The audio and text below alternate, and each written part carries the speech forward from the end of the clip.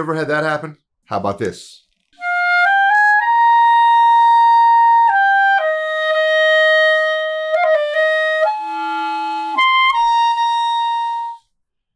Those are two problems that have the same essential cause.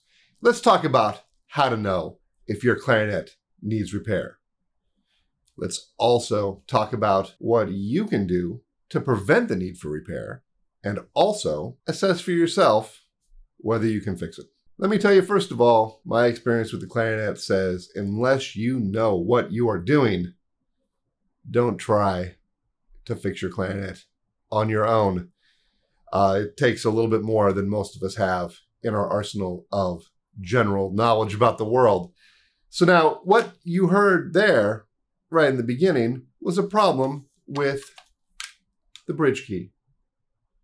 The bridge key is really important because it connects our left hand to our right hand.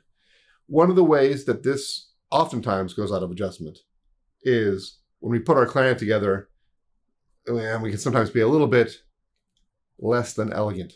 So it's really important when we put our clarinet together, get the upper joint bridge key out of the way.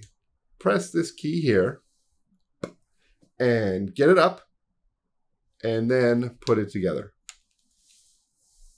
That way these keys won't hit, and it will be as it was the last time you played it.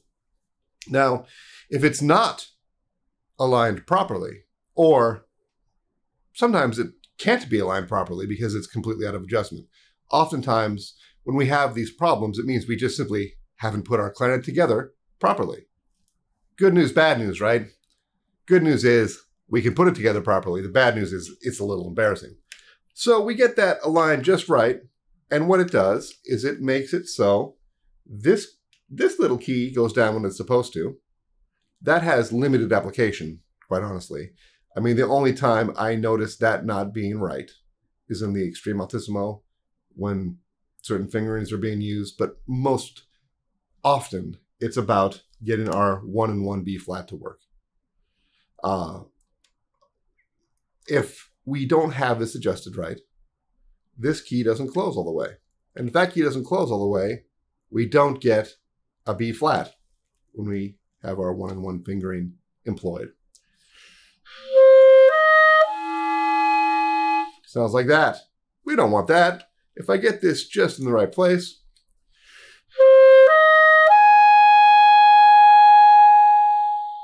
a beautiful, well-controlled 1 and 1 B flat comes out.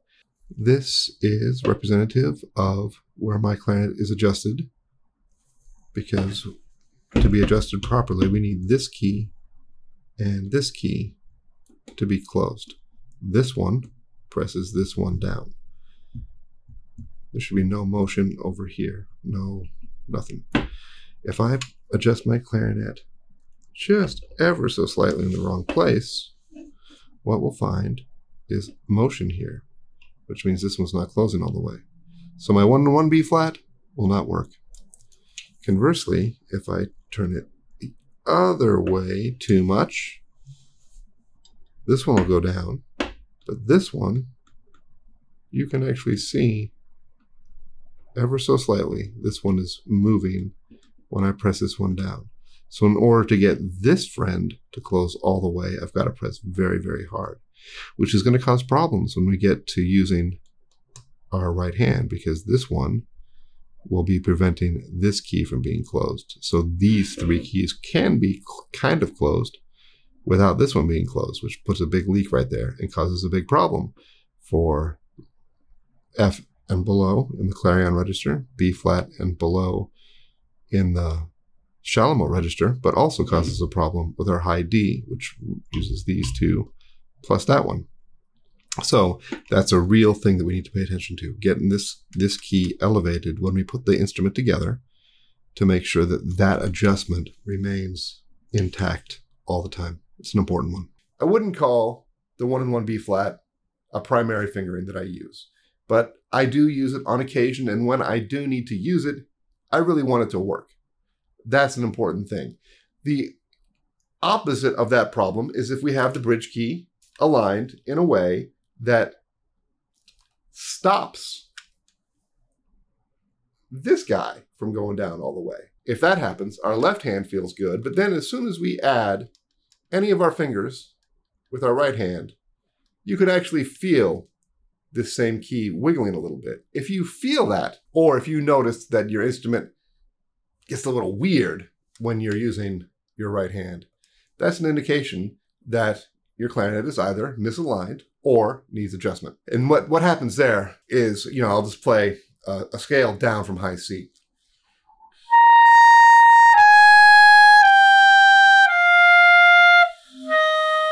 You can hear that there's a little oomph. And what happens is I need to press down with my right hand harder than I should in order to get this one to close all the way. That's a bigger problem than my 1-in-1 not working. Because quite honestly, I can live without my 1-in-1. And I have. But this problem is pretty big. So that means the first thing I do is I just make sure that my clarinet, there is usually a spot where if I just move it just even a little bit, it alleviates that problem. That problem also is huge when it comes to playing a high D. So here's what I'm going to do. I'm going to play a high D, and I'm going to squeeze this finger.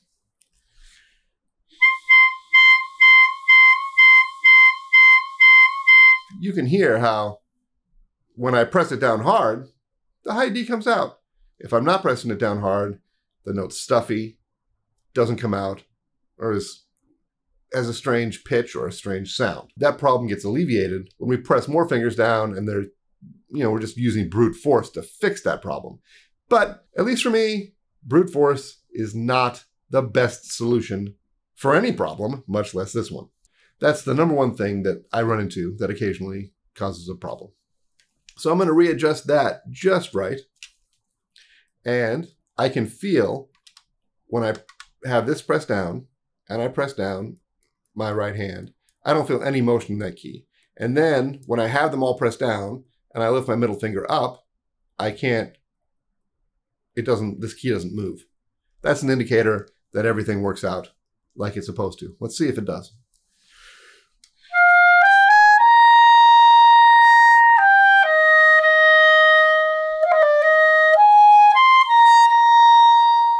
Way better.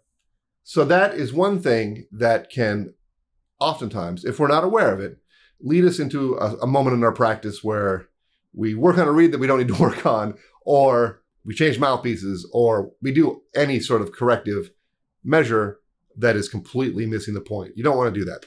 The next thing that can cause us a problem, and this is kind of in a certain way seasonal, as weird as that is this screw and these two pads. Now what happens here is that this pad can swell up. And if this pad swells up, you'll notice that the A flat key curves around it. And that lifts the A flat key up so it's not covering the tone hole all the way. I'll show you how it might sound.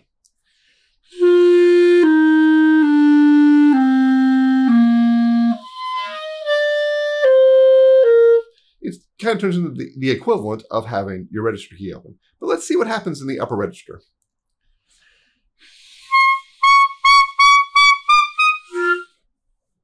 That's a problem. I'm going to take my screwdriver.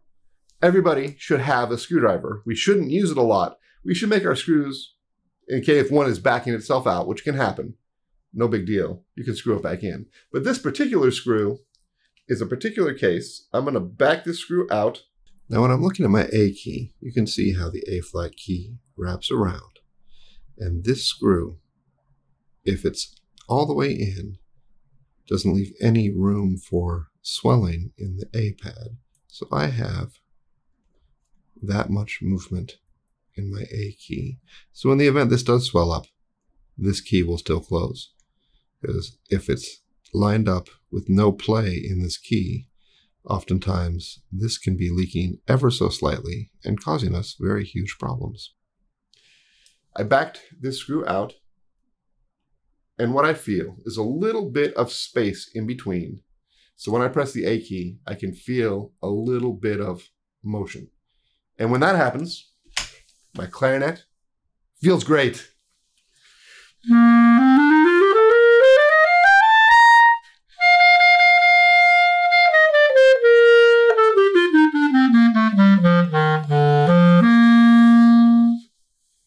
there you have it. It's as simple as that. The problem isn't you. The problem isn't a pad. It's just a screw being turned a quarter of a turn. And that's something that you can absolutely do yourself. The things you should never do with your clarinet, in my experience, is bend a key or start trying to move a pad or something crazy like that, because that's oftentimes going to lead you into a place where you're just amplifying and making a problem worse. And you're costing yourself money, because when you go to the technician, they're going to have to do more work to undo the work you did on your clarinet. The third thing that can be a problem, I'm not going to be able to replicate exactly, but you'll see what I'm saying here. We want to be able to play a B or a C sharp with either hand. And you'll notice that underneath these keys, there's a lever attached to the C key. And now if that adjustment isn't right, it's going to prevent the C key from closing all the way. And there'll be a little bit of what we would call play in the C key. And it would move a little bit, and this pad would open and close. And then if you were playing a B with just one finger, either pinky, this hole doesn't close. And what you would hear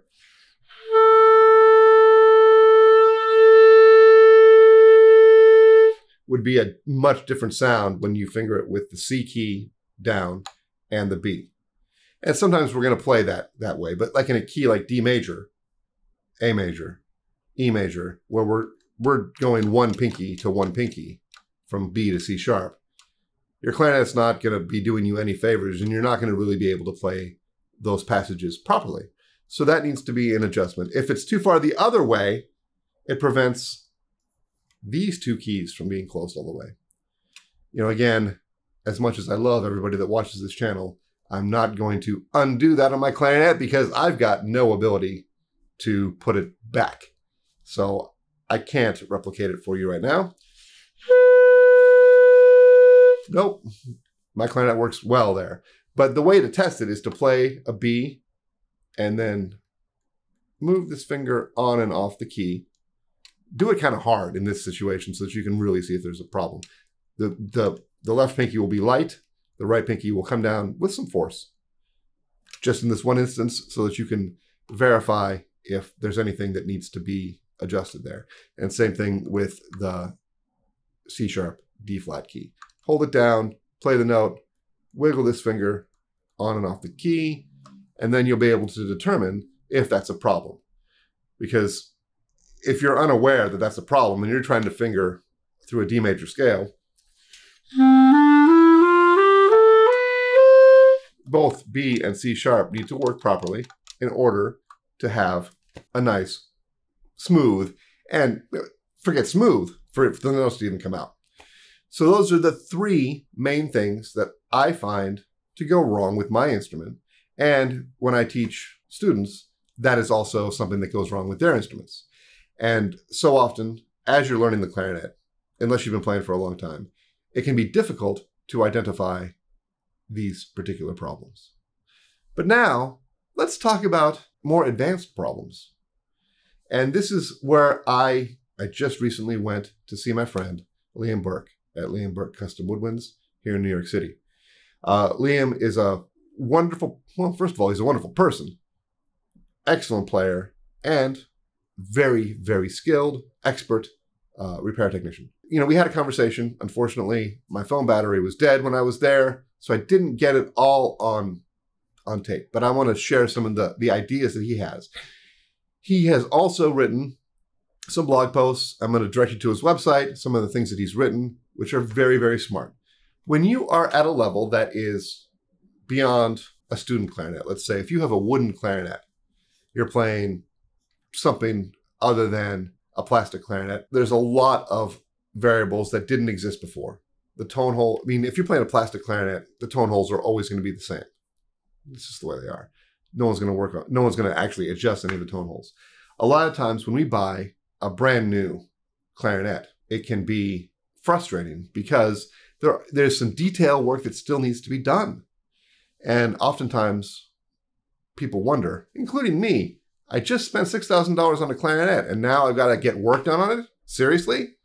And yes, seriously. So when we look at these things, it's really, really important because there's going to be potential problems with the actual tone holes having some rough patches on them, which can create tears in the pad. Spring tension should be adjusted so that they're all even. That's going to feel much better in your fingers. This clarinet needs repair. You can hear how loud it is. This clarinet is the one that Liam just worked on.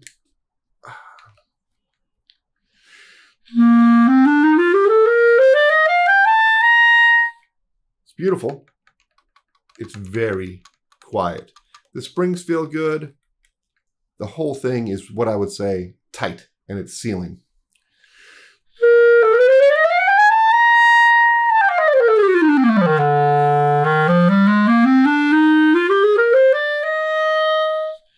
The registers connect much, much easier. One of the things that I find when my clarinet needs work, oftentimes it's hard to tell the difference of whether I need to practice or my clarinet needs adjustment.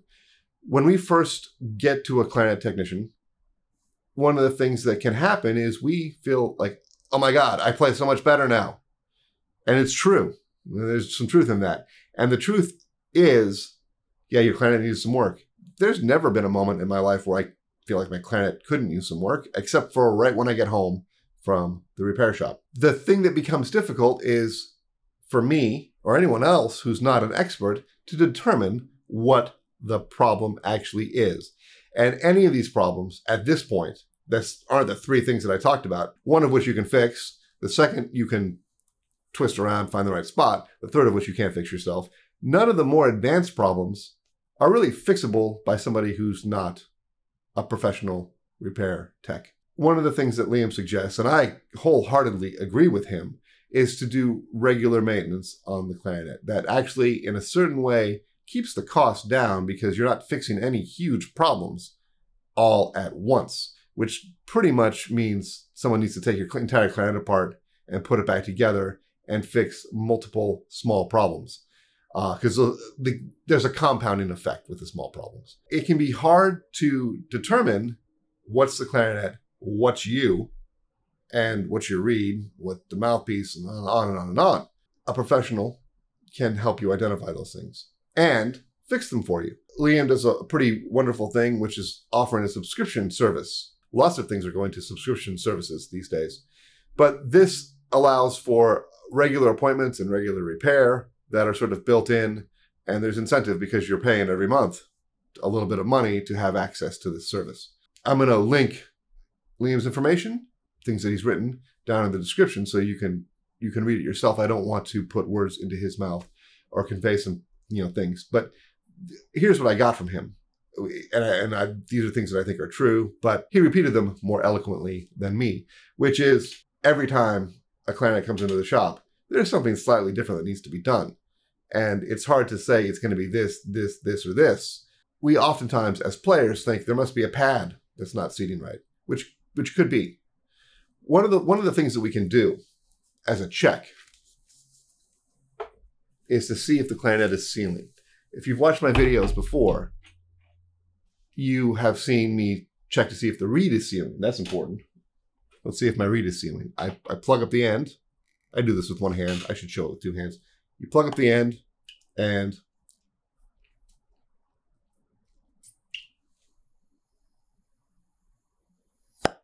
the reed's sealing. That's good news. Let's see if the clarinet is sealing. Most technicians have tools to see if the instrument is sealing, although they will all do this as well as a general check. You cover up one hole with your finger or your hand. I'm going to use my hand because my hand's big and fat. And then we put our mouth over the barrel and we suck on it.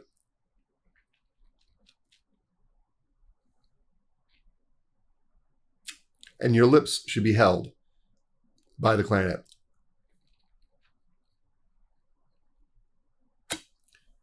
And they are. This clarinet is sealing. Great news. Good job, Liam.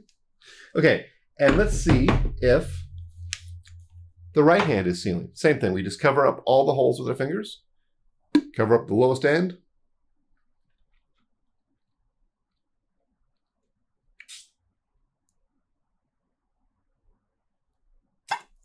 Sealing. Good news. Like if you are fingering what would be a long B, that's covering all the holes. When you do this, you should be able to let go of the pinky and it should stay down.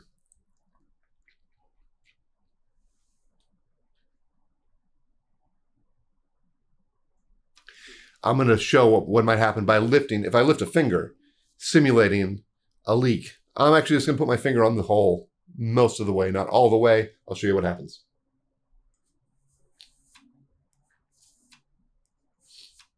The key won't stay down. That means this is leaking. And if it's leaking, you got to get someone to fix it because that's causing you a problem. Because we want all the holes to be closed all the way. But I want to leave you with one very cool thing you can do. If your clarinet's sealing, there's really no problems, and you want to do something that's going to move the needle a little bit.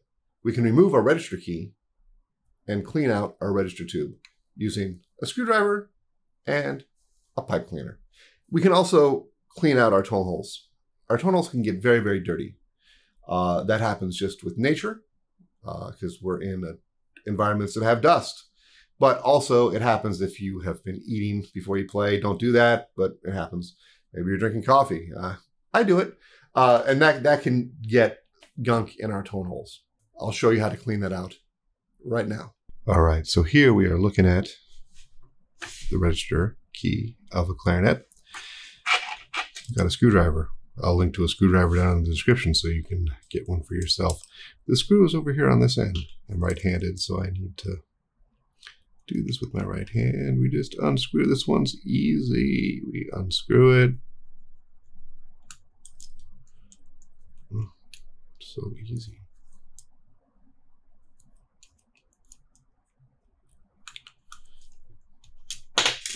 Our register key is off, and we have access to our register tube. Just stick this in there. You can see it going on the inside. It's probably not quite enough light. My register tube is pretty clean. Oftentimes you'll do this and you'll find a bunch of garbage in there. And it's never going to hurt to just do that. Got your pipe cleaner. And then you put your register key right back on. Try and do this in a place where no one's going to bump your stuff so you don't lose your screw. I don't necessarily recommend taking off too many of your clarinet keys unless you got a lot of time and a lot of confidence. Get that back in there. The keys that get the most dirty are the keys that tend to get the most spit in them. These, this one, that one. But we can also fold this up a little bit and see if there's any garbage in here.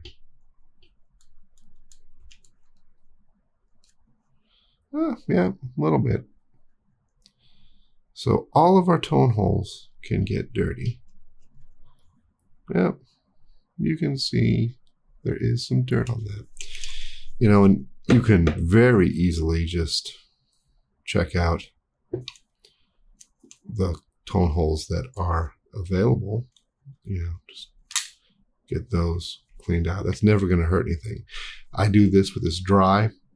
I don't think you should put anything on it. I think a professional might put something on it to help clean. And with wooden clarinets, the other thing that can happen is you can get cracks. And cracks are always a disappointment. This clarinet has multiple cracks that have been pinned so beautifully you can barely even see it. I'll try and take some close-up pictures of it. And the clarinets usually crack where there's lots of holes in the instrument. So the upper joint tends to crack more than the lower joint. It's a frustrating experience because that makes pads leak. That does a lot of stuff. That's one of the reasons we keep our clarinets humidified. There's different opinions on whether we should oil our clarinet. And I am not going to venture into that right now. I do oil my own clarinet. I do it in a very specific way. You should have somebody show you how to do it before you try it yourself. There are some videos online that show how to do that. I'm going to suggest talk to a repair person. See if the person that's taking care of your clarinet suggests it. And if so, have them teach you how to do it. But we need to keep our wooden clarinets humidified with some type of humidifier. And I'll put some humidifiers down in the description so that there's multiple ways to do it. And there's multiple levels of severity, should we say, that it might need to be done. Because there's the standard sort of maintenance humidification that needs to be done. But then there are times, and this has happened to me, where my clarinet has gotten so dry that I need to take some very, very serious action. I'll make a separate video about that where I'm not talking about Liam because he did not tell me this. And he might say it's a terrible idea. But I'll make another video about what I do in that situation. Those are the basics of knowing what you need to know about clarinet repair. What you can do, what you should not do, and when you need to find somebody professional to help you. That's all for now. Keep your clarinet in good shape. Take good care of your clarinet. Happy practicing. We'll see you next time.